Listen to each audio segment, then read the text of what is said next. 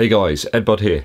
Today I'm going to try and answer the question as to whether this retro Air Pegasus 83 is still a running shoe.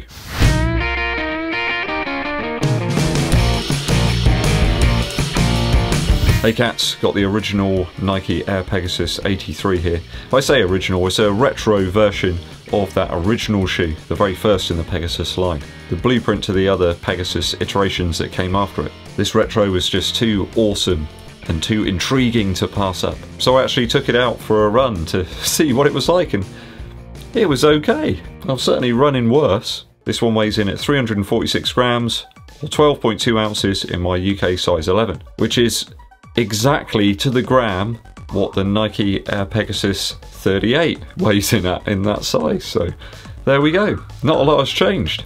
Took these out for a 5-mile run today, which is about 8 kilometers. Average pace of 7 minutes 52 per mile, which is 4 minutes 54 per kilometer.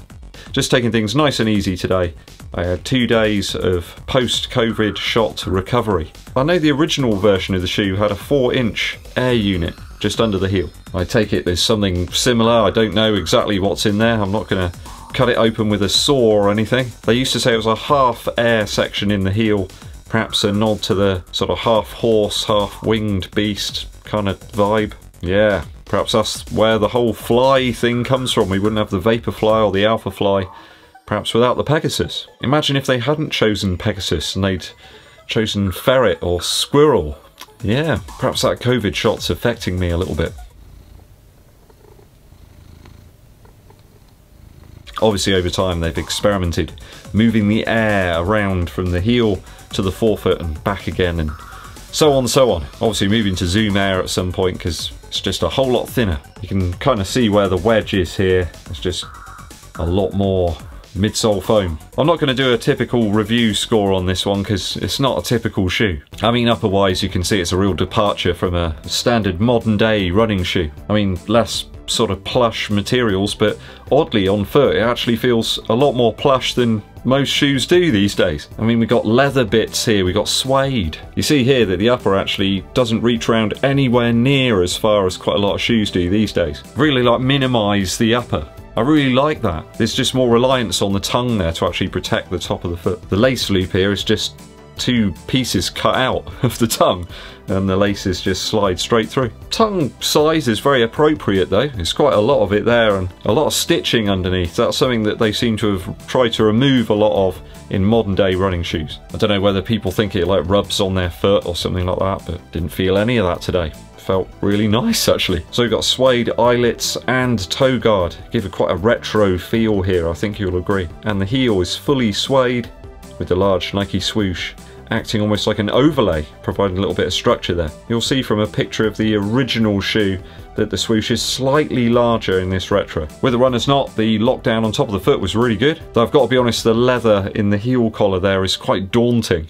I did put it on and think, whoa, you know, is my heel up to this? Is my Achilles up to this? But it was okay. I wore some quite thin, sort of standard Nike racing socks with these, and yeah, it was fine. You'll see the upper itself is vastly lower in profile than a lot of modern day running shoes. Doesn't come up anywhere near as close to the ankle as the Pegasus 38, for example. So inherently, some people might find this shoe a little bit less stable than some modern offerings. Could do with a little bit of extra lace length. I couldn't quite get a double knot there, but this isn't a shoe that I'm going to be, you know, pulling out for loads and loads of miles. It was kind of a bit of a fun experiment. It turned out to be a lot more fun, in fact, than I thought it was going to be. I did find that over the 5 miles, the upper did give a little bit towards the end, and I relaced and tightened the shoe up a little bit, and it was fine. Upper feel is really nice internally, and I see no reason you couldn't really use it as a daily running shoe. So it's certainly a firmer ride than some recent foams, gotta be honest. Midsole wise, that air unit's really prevalent actually in the heel. Foam's quite compressive, I've no idea what it is, maybe it's just standard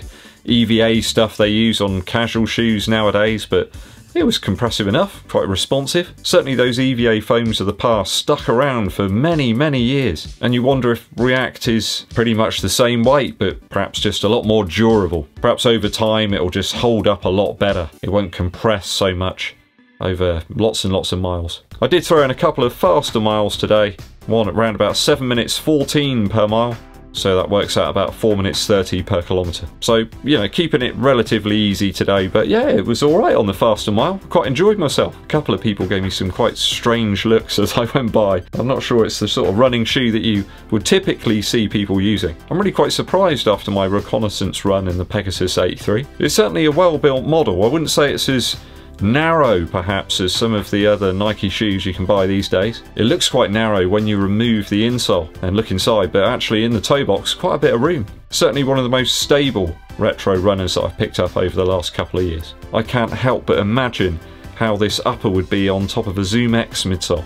I don't want loads of Zoom X, just a similar amount that's here, leaving the air wedge in the heel as well. It could make for a tasty concoction. I don't know if it's the same unit that they used to use. I know they still manufacture the ones that they utilised in the Jordan 3, 4, 5 and 6, I guess. I think that's the same units that they used in the Nike Air Max pre-day that they released quite recently. I can't imagine that all of the stuff in this retro is the same. It's probably slightly different materials. Although that said, the Jordan 4 and Jordan 5 I picked up recently are really close, I think. They've just improved the materials slightly, so you know, this could be a slightly better version of what you had back in 83. I'm not sure about those materials, but it's a perfectly serviceable running shoe. I ran 5 miles today and I feel fantastic afterwards. I have to say I didn't feel fantastic yesterday. I felt rather tired. Outsole wise, there's some serious lugs going on here. The classic dots on each one, aka the waffle outsole, featured on many retros. It felt good on roads, but when I hit some dirt areas it felt even better.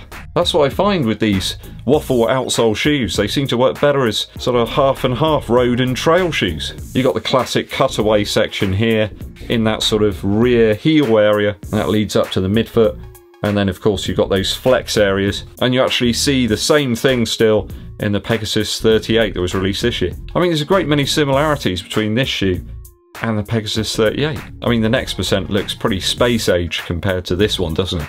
But very different use cases. Overall, I picked these up for around about 89 Earth credits, and actually I think I'll probably carry on using them as a running shoe. I've really got them as a casual shoe, but yeah, I'm going to carry on using them. Why not, eh?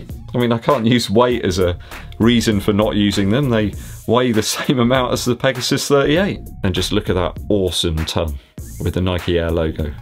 Beautiful. So does the React foam, the gusseted tongue, the lace loops, and those super soft upper materials make a difference? Does it really make all that much difference? It does beg the question though, where is all the weight in the Pegasus 38? You've got a potentially much lighter midsole material, so why are they the same weight? I just don't get it. This shoe certainly is bare bones, which today most running shoes are not. It's just the key component pieces.